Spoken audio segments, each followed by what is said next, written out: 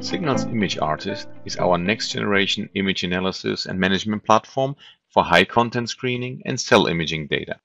Signals Image Artist is a server-based installation which can be installed either on-premise, that means within your own infrastructure, or on virtual cloud servers, for example, AWS, Amazon's Web Services. In addition, you can decide if you want to have it installed on a standard server or if you want to cluster different servers together to build a high-performance computing cluster. It's also instrument agnostic. That means you can not only import data from Revity instruments, but also from the most common other high-content screening instruments on the market.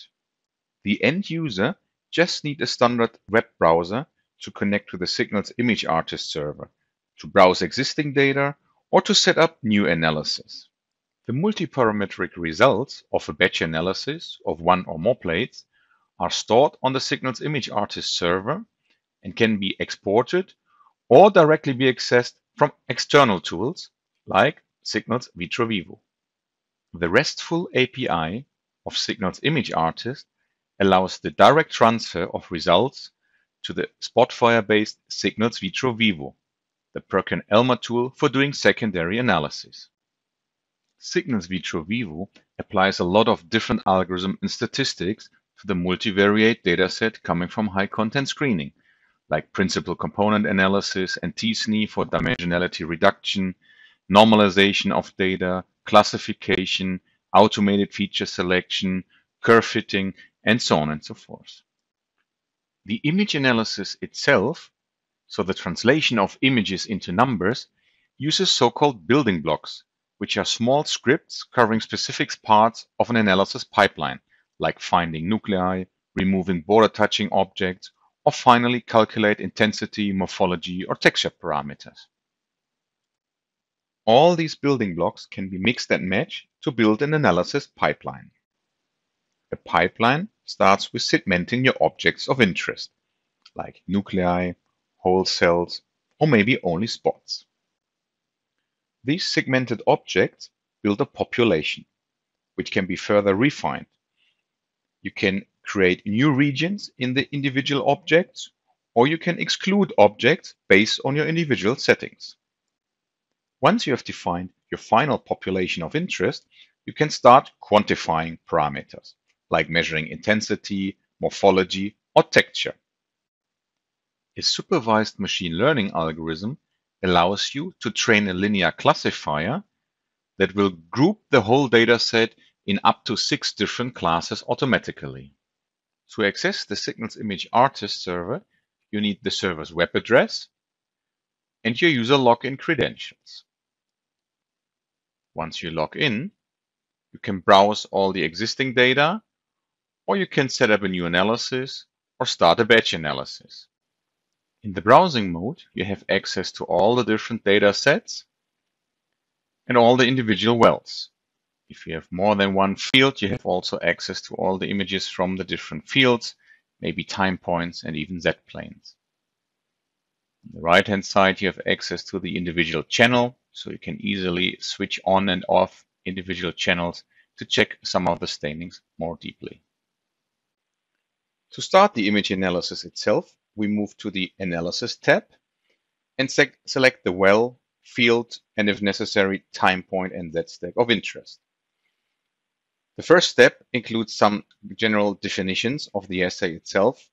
If you want to apply some kind of corrections like flat field or bright field correction, how you want to handle the individual Z-stacks, if you want to apply the maximum projection or run a real 3D analysis. We can also create a global image which stitches together the different fields of a well to a large image which can be used in the analysis as well.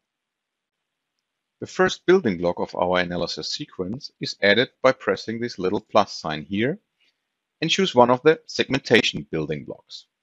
For example, find nuclei. Within this building block, you define the channel where you would like to find the nuclei. Typically, it's DAPI or Higgs staining. And you could also select a population or a specific region if available. The result of the segmentation algorithm is displayed here in the main window. You can change the way how you look at these result masks. So for example, give them a solid staining or count each object individually. The default setting of each building block gives you already a good segmentation. But of course, you can go deeper in the settings. So for example, select one of the 4 available methods to identify nuclei, or go even further to define the common threshold, so the intensity level when a signal should be considered as a signal, a minimum area, or even more like splitting coefficient, individual thresholds, and contrast setting.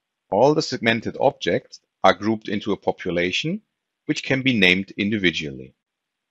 In the next step, we add the next building block, for example, find cytoplasm. This building block will try to find around an existing nuclear population in a specific channel, for example, the tubulin channel, the cytoplasm of each cell. Again, the overlay is displayed and you can check the quality of the segmentation. Now, as we have defined the whole cell, we can really start calculating properties, for example, intensity properties. When calculating properties in Signals Image Artist, you can define in which channel, for which population, and also for which region of the detected object you want to apply this calculation. You can also select which feature should be extracted, in this case the mean intensity, but maybe standard deviation and other aggregation methods for the intensity might be of interest as well. In the same way, we can now add more building blocks to our analysis pipeline. We could find or segment additional objects. We could calculate additional properties like position properties, morphology, or texture properties. You can select populations or subpopulations of interest. You can modify populations based on specific filters and thresholds, or you can create different regions within your cells. Once your analysis pipeline is completed, you can save it to the database, and then it's ready to be applied in batch mode. To start a batch analysis, you go to the last step, select your plate or screen of interest, and select the appropriate analysis sequence you just created. By clicking this arrow, you send it to the server and can now shut down your laptop as all the work is done on the server side. Once an analysis is completed, the result will be saved together with the images in the Signals Image Artist and will be accessible from outside for secondary analysis with, for example, Signals Vitro Vivo. Please contact us if you have further questions or interest in a demo.